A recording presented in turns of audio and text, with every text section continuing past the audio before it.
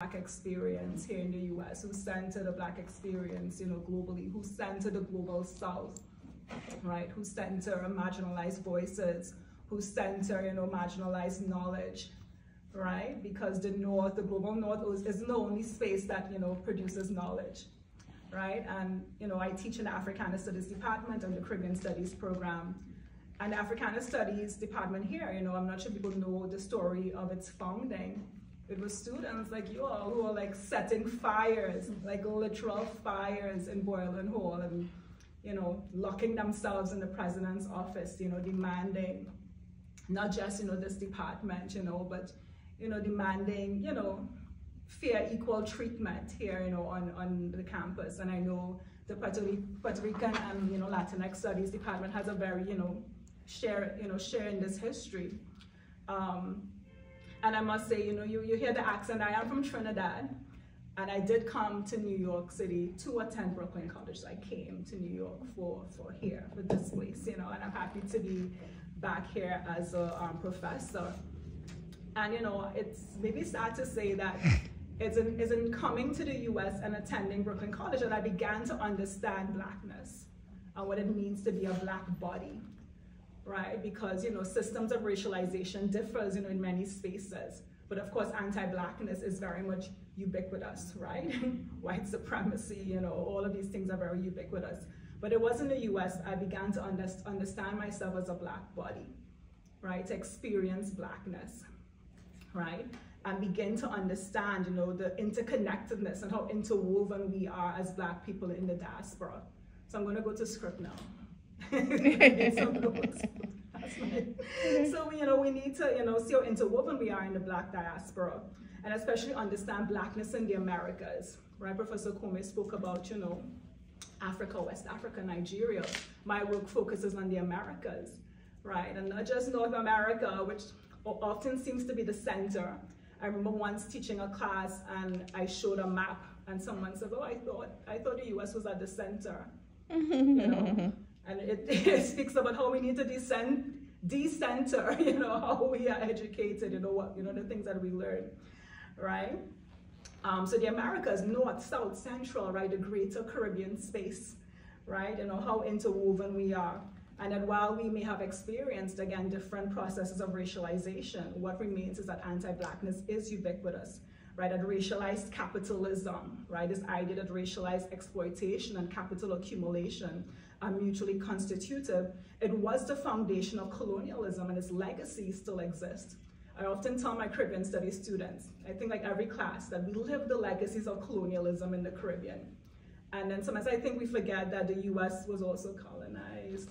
So we live these legacies. We live these legacies today, right? And then of course, we can't think of Black history without thinking about, Black peoples globally. And I know Professor St. Paul will speak about this. We cannot speak about Black history without talking about 1804 and what happened then. And I know I'm not going to touch it. Professor St. Paul will, right? Or even, the Morant's Bay Rebellion in Jamaica, 1865, right? Or Buster's Rebellion in Barbados, or the Demerara Rebellion in Guyana in 1823, right? Black peoples, right? Particularly in the Americas, right, resisting. And usually when I teach classes on the legacy of African slavery in the Americas, I always have to speak about resistance. We cannot speak about enslavement without speaking about the rich legacy of resistance, right? And then, finally, I describe myself as a Black Douglas woman, right? I am Black, I'm also Douglas. Douglas is a word very salient in some Caribbean spaces, which speak of mixed race persons of mixed Indian and African descent. So that word Douglas comes from the Bhojpuri dialect, which is a Hindi dialect.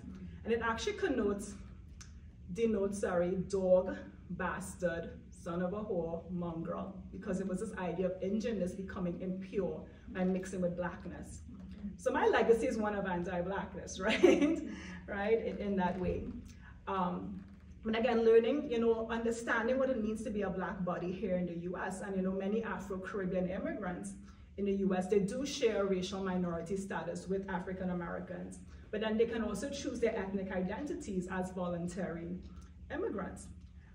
So I say yes, and nonetheless, we have seen where Afro-Caribbean immigrants have historically united with Black Americans, right? Particularly during the Harlem Renaissance, the civil rights movement, to fight against racism and discrimination in the United States. But I like to tell, my students, like, let's say I'm being pulled over, I can't put on my best Trini accent, right? And so listen, I Dougala, my Blackness is very much, most visible, right? So, I think of people like the great Marcus Garvey. Marcus Garvey was a Jamaican man who reconstructed, how Black people globally and Black Americans thought about themselves, right? I think about Arturo Schomburg, right? Puerto Rican, Afro-Puerto Rican, who, at a young age, was in 5th grade when he's told that, Black people have no history, right? And he spends the rest of his life proving that teacher, proving that wrong.